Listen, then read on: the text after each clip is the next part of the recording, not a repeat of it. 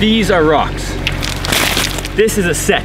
We can put our rocks into our set. How this ties into abstract algebra, we will go over after the intro. I am on a quest to understand and master high-level mathematics. I tried university to get this done, but it wasn't the answer. And so I've left it to venture out on my own to find the knowledge I desire. Self-educating, using whatever resources I can find, documenting my journey as I go in order to help you in yours. The mountain is high and the path is long. So let's get to climbing. Quick disclaimer before I start. There's many ways to go up this mountain. This is only one of them, and it's a kind of a janky way at that. It's not very rigorous, but we're trying to give an intuitive approach, so take this with a grain of salt, and if it's confusing you, just don't get discouraged. There's many ways up the mountain. I personally have dealt with a lot of mathematical discouragement. I'm telling you, it's usually lying to you. Usually there's a way of understanding it, and just time it'll ferment and you'll understand it. Have courage in your mathematical endeavors, ladies and gentlemen. Okay. Things. We have rocks. And we put them in a set. So it's our set, and we got these boom, bing, bop. So higher mathematics, a concept that took a long time for me to get, is that higher mathematics starts thingifying things. So you start just trying to thingify stuff. You're trying to take, for example, a function. So like a function is like a very complicated, like you have a set and you have arrows going from that set to another set, and it's a whole thing, complicated, blah, right? But you're just saying, okay, in my head I've literally visualized it like you're putting brackets around it. You're like kind of drawing a circle around it and you're saying, thing, just one thing. We're just talking about this thing. So you're not saying this complicated idea, you're not diving into it, you're just saying, you're a thing.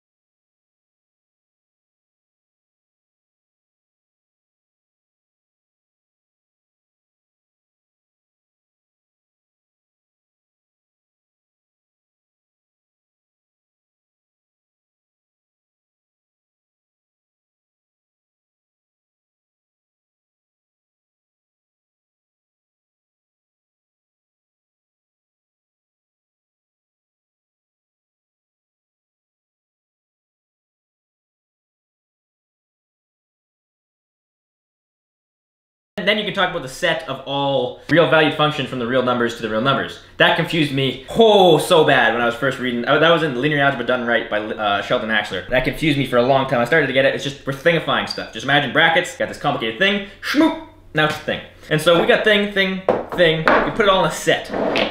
Abstract algebra, the question that abstract algebra is asking, right? So we have the set and we have some stuff in it. And this is abstract algebra, so it's a little abstract. The problem with abstract algebra, as a side note, it's hard to get a concrete example because it is abstract algebra and it was made in the 1800s and it was abstracted from mathematical fields. So it wasn't looking out in the real world and just boop, here's math. So we have a ton of examples as to where it comes from. It's like, okay, real world, math, abstract algebra. So it makes sense if you have all these maths, but it's also a hard approach. It kind of came about, it's just tough to have real world examples. So the progression of how it came to be does make sense. It just takes a while of learning mathematical history and stuff. That's still ongoing. Anyway, the question abstract algebra asks is, you have some stuff.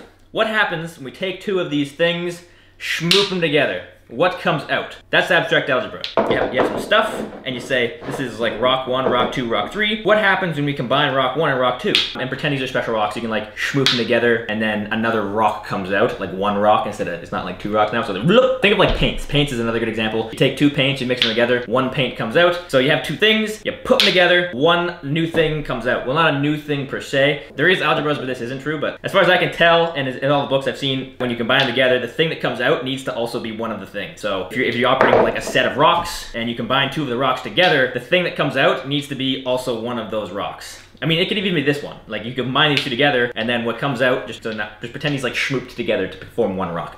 Yeah, it's not the greatest example. But you shmoop them together and then this could be the rock that comes out. It could just go back to itself. But anyway, it has to be one of the rocks. So you take two, boom, put them together. What comes out? That's the question. You're combining things, items, you're shmooping them together, what's coming out? What color do we want here? Let's go blue. Yeah, I need a black pen, but right now we're working with blue.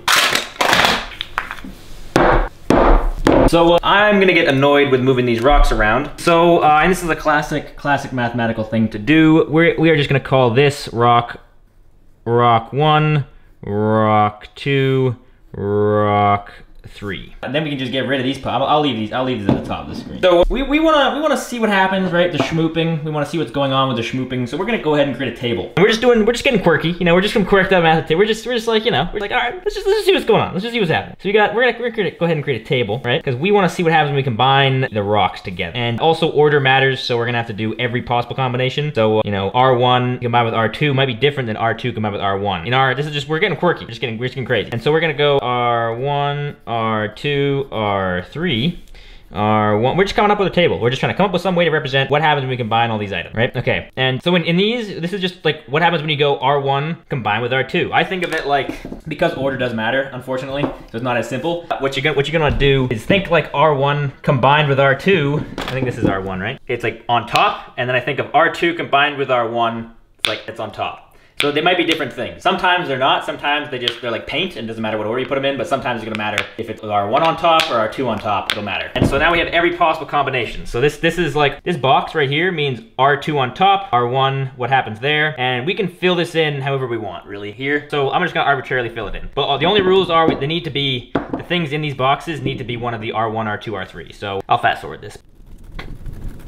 Hey there, Future Tucker here. Just a quick interjection. As I was editing this video, I realized it might be a little confusing with the notation, so I just wanted to go over it a little bit better. So with this chart, what we're doing really at the end of the day is we are combining elements, right, of a set. We're taking things and we're schmooping together and we're seeing what comes out. And we want a visual way to represent every possible combination of the combination of things. Every possible schmooping, we want to have some way to write that down. And so we're like, we ponder, we think, we contemplate, and we come up with this thing. It's just a way of representing every possible schmooping and writing it down. So this box is going to be rock 3 combined with rock 1. When you take rock 3 and combine it with rock 1, that goes here. Or you take rock 3 and you put it on top of rock 1, that is what comes out here. And then over here, this is what happens when you take rock 1 and put it on top of rock 3 and schmoop together. So order does matter. It's unfortunate. That's why concrete examples are really difficult, because it gets very hairy, but the idea is there. The way I think about it is as if you're a scientist and you're combining stuff in a lab. Say it's like chemicals or, I don't know, rocks. Let's pretend there's rocks, and special magical rocks so they do some stuff. And so you're experimenting, you have these rocks laid out, and you want to see what happens when you combine them, and then you want to come up with a way of recording what happens when they do, because you're a scientist. So this is the chart you come up with. When you take rock 3, you put it on top of rock 1, and what pops out? You put that thing here. And you get rock 2, and you put it on top of rock 1, and you schmoop them together, and then they're special rocks, remember, so they pop out another rock, 1 rock, that goes here. You take rock 2, and you put it with another rock 2, because you're allowed to do that, because these are, I don't know. The rock example kind of falls apart at some point, but you get the idea. You take rock 2, you combine it with rock 2, put rock 2 on top of rock 2, that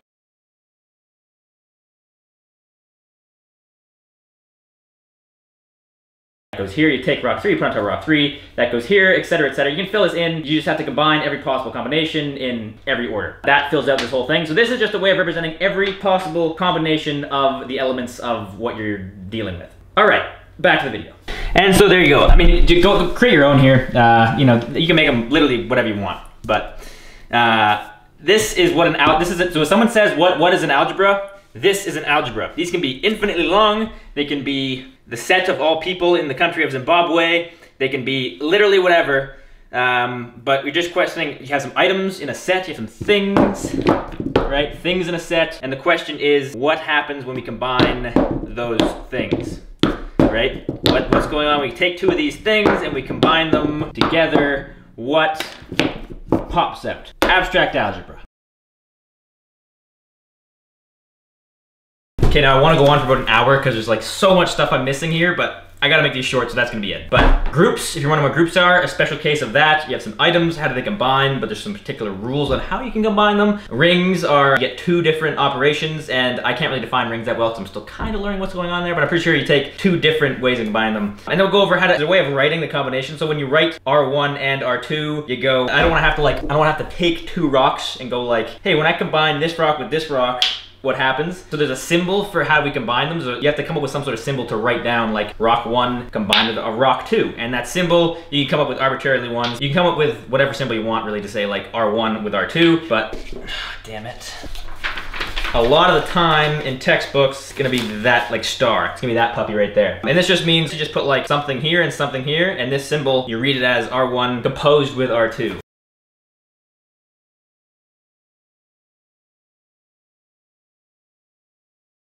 or Jack composed with Jill, or Bob composed with the concept of time. Literally just thingify things, and then this is the composition. You put them together and poof, comes out. Order matters, and oh, and also, okay, it's gonna take a while to edit still. When you're drawing an algebra, you put the symbol for how they combine right here. So you just put, this is the thing you put in between two items when you're combining them, and you just put it up here just for notational sake. Yeah, abstract algebra. Still learning this field, it's gonna be a little janky, just kind of stream of consciousness, what's going on in abstract algebra right now for me. And without further ado, that's gonna wrap it up for this episode of Autodidact Teaches Stuff.